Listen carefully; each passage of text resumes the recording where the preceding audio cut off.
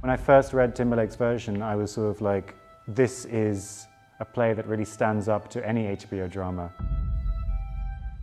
Britannicus is a political thriller. It's about power, corruption, also love and innocence. It's curiously hit a moment. I think Britannicus is a play that's more relevant than most. We've lived through a period of extreme political crisis, from pandemic to war. We're watching power in various countries, including our own. We're watching corruption, we're watching the abuse of power.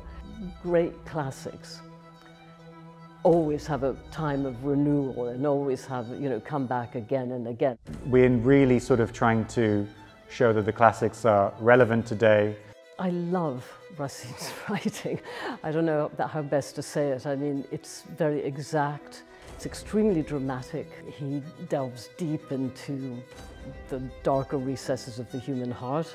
Timberlake's version really unlocks something quite muscular and energetic in it, and it feels really contemporary.